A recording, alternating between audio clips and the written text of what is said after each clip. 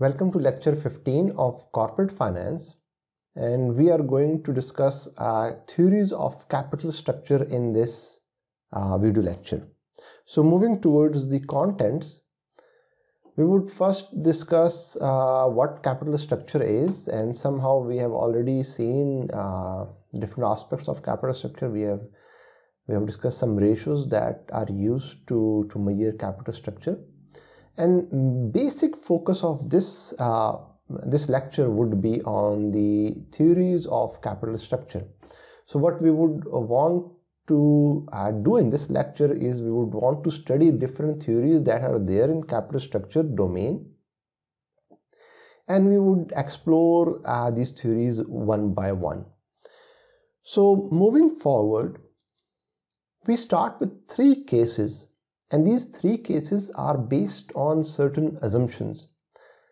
Now, remember, whenever a theory is formed, there are always some assumptions attached to it, right? For example, the famous theory of the law of demand and supply. What is the assumption there? It says the increase in price would lead to decrease in demand, comma, keeping other things constant. So what is this keeping other things constant? This is basically the assumption of that theory. All theories do have certain assumptions, and that's what makes them theory, right? So theories are designed for an idealistic environment, and sometimes we then relax certain assumptions to see how that theory performs or in real life situation. So in real life situations, we would obviously have taxes, and we would have bankruptcy cost. By bankruptcy, we mean that the chances that the borrower would not be able to repay, right, the amount.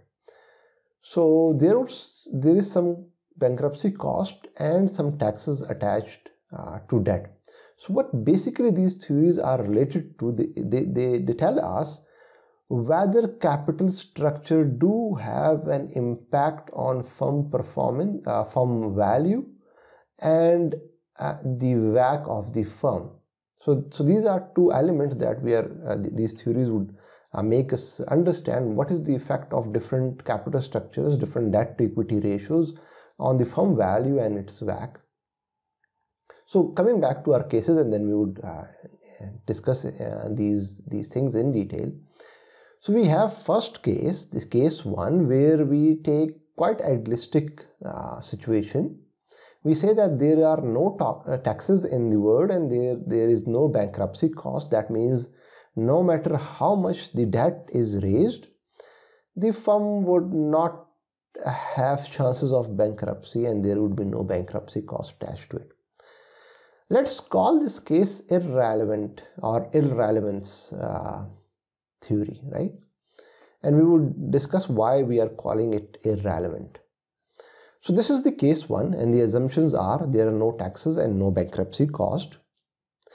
The case 2, in case 2 we relax the assumption of taxes. So now we assume that there are taxes which in actual scenario in real life world there are taxes, but we still keep the no bankruptcy assumption intact, and we want to see, in this case, do we want to see what is the impact of capital structure on firm value and weighted average cost of capital if we have taxes in the world but there is no bankruptcy cost, right? In the first case, we want to see the effect of capital structure on firm value and WACC if there are no taxes, no bankruptcy cost. In second case, we want to see the effect of capital structure on firm value and WACC if there are taxes but there is no bankruptcy cost.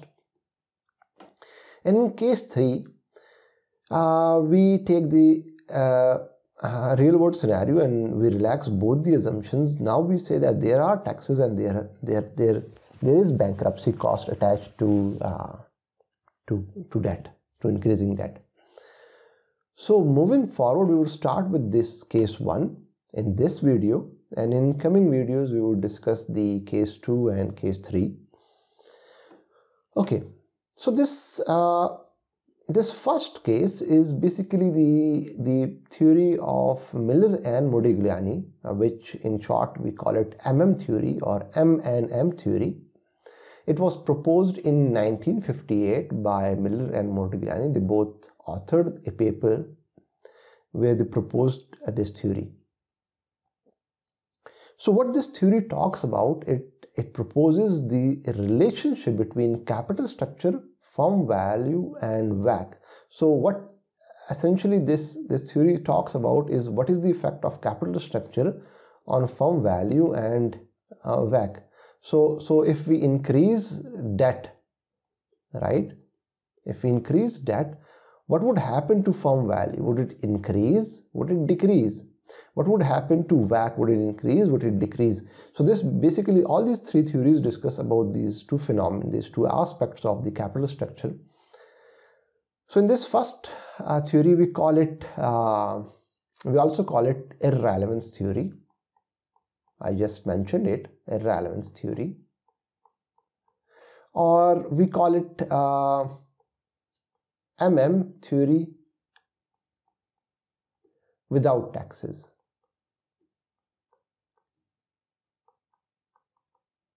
Right? So we would call it theory without taxes. So moving forward, this theory proposes two propositions. Proposition 1 is always related to the value of the firm, and the proposition 2 is related to the WACC, which we know we call it cost of capital. So if you do not understand what WACC is, there is a video lecture that I have recorded on WACC. You can find it and you can come back to study this lecture. Okay, so basically makes two conclusions. This is conclusion 1, which is regarding value of the firm, right? And conclusion 2 is regarding a WACC, weighted average cost of capital. So what basically proposes is that he presents an analogy of a pie. So when basically the proposes that the value of the firm do not changes with change in capital structure. So what essentially is saying that the capital structure is irrelevant. Now you would understand why we are calling this theory without taxes. Also we are calling it an irrelevant theory, right? It isn't irrelevant per se, but what it says is that capital structure is irrelevant. It doesn't affect the value of the firm. And proposes this theory, presents an analogy of a pie. They say that it doesn't matter how do you divide the pie, the size of the pie would still remain the same. So by size of the pie, we mean the value of the firm. So so you can also say that you order a pizza and you divide that pizza into 4 pieces, right? So this the amount of pizza that you have ordered is the value of the firm. It doesn't matter how do you divide that pizza, in how many pieces you divide that pizza, it won't affect the size of the pizza, right? So similarly, it doesn't matter how do we divide the value of the assets of the firm. So by divide, I mean we have asset sides. This asset size would remain intact. We are not changing this asset side, but we are changing this right hand side of the balance sheet where we have liability and owner equity. So whether we have 60% liability and 40% owner equity, or 40% liability and 60% owner equity, the asset would remain same. What we are changing is only the right hand side of the equation or the balance sheet. So the proposition says capital structure is irrelevant. Okay, so according to proposition 1, the value of the firm is independent of the firm capital structure. It is to say capital structure do not affect the value of the firm. So the value of the leveraged firm, by leveraged firm we mean the firm that have debt in its capital structure, some of its assets are financed by debt, is equal to the value of unleveraged firm. So what essentially we are saying is that VL is equal to VU, value of leveraged firm is equal to value of unleveraged firm. This was proposition 1. We are going to prove this proposition in a while, but stick with this one and you would understand the intuition. So moving on to proposition 2, remember proposition 1 was related to value of the firm. Proposition 2 is related to the cost of capital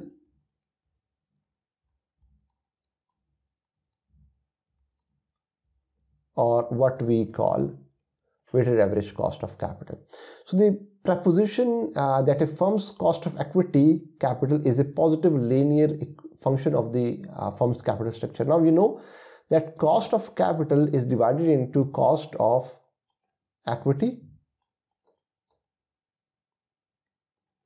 and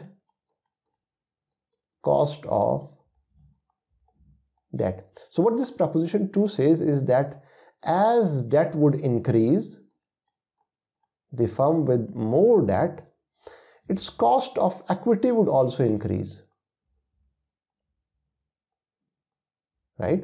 That means that the finances that we have got from the owners or the shareholders, they would demand a higher return, and they would demand higher return because as debt increases, financial risk increases. But we would come back to that in a while. So we know that WACC is equal to the weight of equity into cost of equity plus the weight of debt into cost of debt, and if we rearrange this equation, then we get that cost of equity is equal to the required rate of return plus required rate of return minus the cost of debt into debt to equity ratio. So if there are no taxes, then we would calculate cost of equity using this equation, right? I repeat, if there are no taxes, or according to theory without taxes, we would calculate the cost of equity using this equation. This part of cost of capital, this part of the WACC would be calculated using this equation. The rest we would come back to. Okay, so but WACC would remain same. So what it is saying is that this is WACC, and this WACC comes from cost of equity, which we denote by RE, and cost of debt, which we denote by RD. It says that although cost of equity would increase, but WACC would remain same. Why is that so? WACC remains same as debt to equity ratio changes, that is the firm's overall cost of capital is unaffected by its capital structure. Why is that so? Because the cost of debt is lower than cost of equity. So this cost of debt is lower than cost of equity. So the change in capital structure weight is exactly offset by change in the cost of equity. So as we increase debt is lower, its cost is lower. Although by increasing debt, the cost of equity would increase, but the WACC would remain same, because that increase in cost of equity would be offset, would be balanced by the cheaper cost of debt, right? Okay, so what essentially proposition 2 1 said is that value of the firm do not change due to change in capital structure, and proposition 2 says that WACC do not change due to change in capital structure. So now you know exactly why we call it irrelevance theory. Okay, so let's have an example, and this example would make it clear that how, although cost of equity increases but WACC remains same. So this would be related to this second proposition, right? Once we understand the second proposition, we would come back to the first one. Okay, the Ricardo Corporation has a weighted average cost of capital or the required rate of return of 12%. It can borrow at 8%, so the cost of debt would be 8% RD. Assume that Ricardo has a target capital structure of 80% equity and 20% debt. What is the cost of equity? So remember, we need to calculate cost of equity, and in previous slide I mentioned that to calculate cost of equity in case of no taxes, that is to say that proposition theory without taxes, we use this equation, right? So we calculate cost of equity. So this cost of equity would be equal to 0.12, which is the required rate of return, into 0.12 minus RD. RD in this case is 0.08 into debt to equity ratio. So in this case, debt is 20% and equity is 80%. Okay, so this would give us a cost of equity of 0.13, or we can say 13%. Now what? Now we need to use the WACC equation. So WACC is, we have cost of equity, we need to find WACC. WACC is the weight of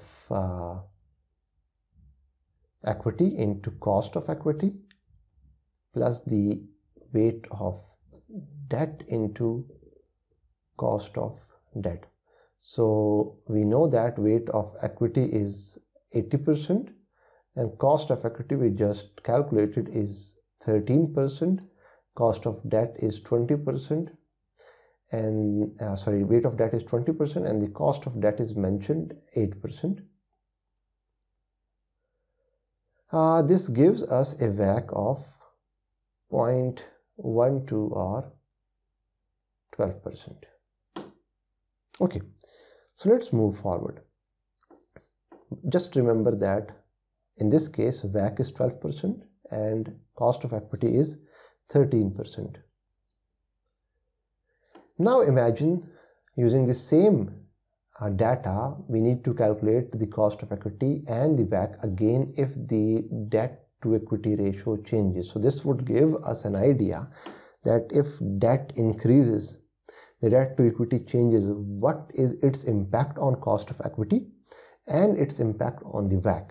So let's just calculate cost of equity. So cost of equity would again be RA is equal to RA plus again RA minus RD into debt to equity, right?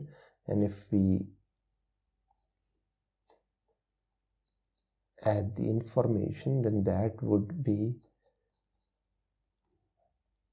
we have same cost of equity, same cost, we are just changing the debt to equity ratio. In this case the debt to equity ratio would be 50 by 50, so that would be equal to 1. So this would give us 0.16 or 16%. So now just remember that by increasing debt, the cost of equity went up, and that is what we mentioned, that is what theory proposed, that the cost of equity would increase by increasing debt. Let's see what happened to WACC. So we have WACC, the weight of equity into cost of equity plus the weight of debt into cost of debt. So the weight in this case would be 0.50 into cost would be 0.16 plus 0.50 into 0.08. So we just changed the weight and the new cost of equity we have incorporated. And you would be amazed to see that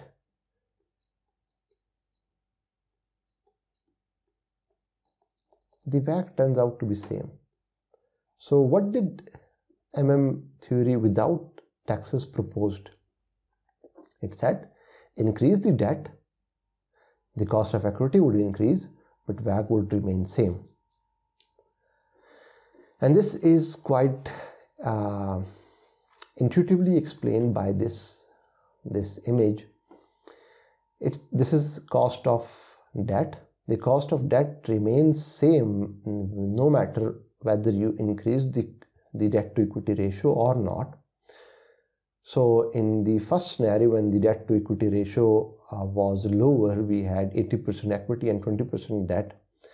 Still the cost of debt was 8%, and when we increased the debt, we had 50% debt and 50% equity. In that case also the cost of debt was same, that is 8%. But what happened in the previous case, the cost of equity was 13%, but after increasing the debt to equity ratio, as we increased, the cost of equity increased, but WACC remained same at both these debt to equity ratios.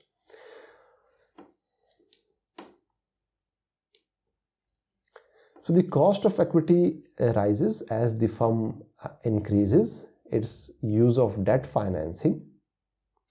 But why do cost of equity increases? So the rise of equity depends, the risk of equity, depends on two things. First one is the business risk, and the business risk by means the riskiness of the firm's asset if there is no debt. So that is the usual risk of the business. So the equity risk that comes from the nature of the firm's operating equity, the riskiness of the firm's operations, right?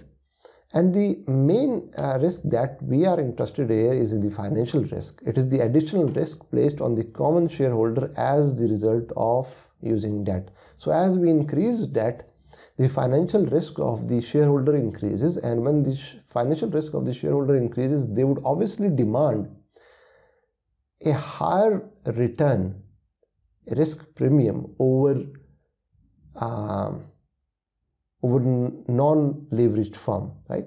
So the equity risk that comes from the financial policy, that is capital structure, the higher the debt, the higher would be the financial risk, and that's what would increase the cost of equity.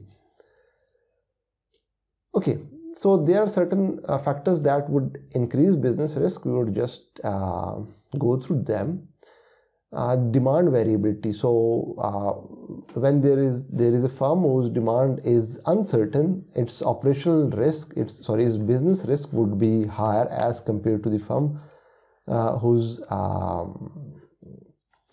whose demand is constant. Similarly, sales price, firm whose products are sold in high volatile market where this price is highly volatile, for example oil, crude oil, that firm would have higher business risk. If the input cost variability, that means that the firm whose input costs are highly uncertain, their raw material cost is highly uncertain, its business risk is also high. For example, the airline companies, their raw material is crude oil. So if the price of oil is uncertain, their input cost is higher. So the point of these factors is to explain that what are different elements that increase the business risk. But what I would like to focus is on this image, is that without so you see we have the risk-free rate. So any investor investing in risk-free assets would earn this much percentage of return, let's just say 6%. But in investing in business with higher business risk, investor would demand certain higher return. Say for example, now they demand 12%, but this additional increase in required rate of return of equity or cost of equity, the required rate of return of equity for the investor would become the cost of equity for the corporation. So this is coming from the debt to equity ratio. So as we increase debt to equity ratio, or as we increase debt, the cost of equity is increases, and that is because the investor is demanding premium for a higher financial risk.